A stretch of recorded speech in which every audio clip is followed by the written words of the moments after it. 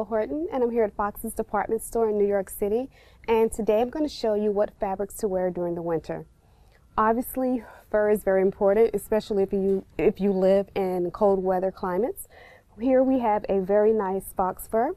It's very insulated, and underneath I have a cashmere turtleneck, which is 90% cashmere and 10% wool, so you will be very, very warm. I also paired with the outfit a pair of denim jeans, along with the underpinning of a pair of synthetic leggings, and as well as socks and leather booties. So this look here is one that will definitely keep you warm. It's fashionable, it's luxurious, and it's definitely one of those fabrics that are all of the fabrics that you should wear during the winter.